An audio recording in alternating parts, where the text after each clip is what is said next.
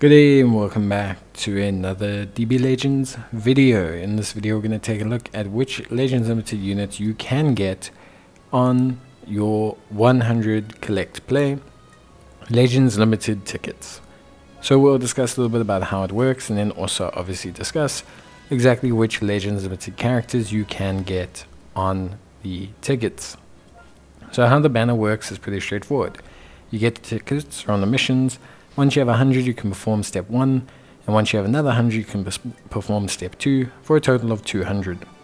The units that are on the first step are different to the units that are on the second step, but only with the very last summon. Summons 98, 99, and 100 of the 100 summons are guaranteed to be Legends Limited characters. You cannot earn Legends Limited characters outside of those slots, so you can only get 3 per 100 and 3 per the other 100. A lot of people say, oh, I got 4. They're lying. It's not possible. So in terms of the summon situation, it's pretty straightforward. 98, 99, and 100 are different steps of that 100 summon and feature different pools of Legends Limited units that you can pull from.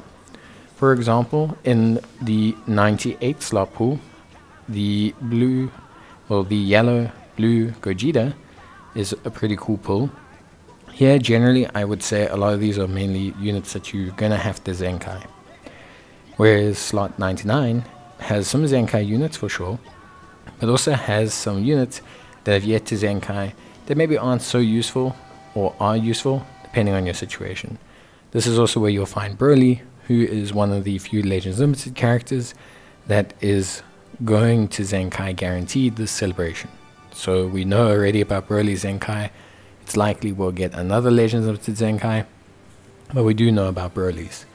And then on step 1, in this summon, your highlights is probably Beast Gohan, but all of these, or the majority of these, are all current or fairly current LFs.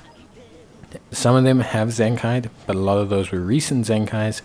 So a lot of these units are either very good in competitive PvP or are still on the fringes of competitive PvP for the most part.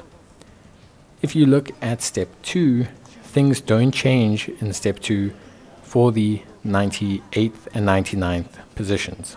So the roster of units stays exactly the same. There's no change, no difference, no nothing. So it all remains the same, all really honestly pretty straightforward. However, the 100th slot, so the last slot, has 5 new additions, or 4 new additions, those being the Revive MUI Goku, the SS4 Goku and Vegeta, the Android 17, and also the MUI Goku. All of these units are good pickups. Oh, sorry, the yellow Trunks and Vegeta, not MUI Goku. All of these units are good pickups. All of them are solid in PvP. I will say the Android 17 is still probably the pick of the bunch, being the best one out of all of them, at least on a Universe Reps team.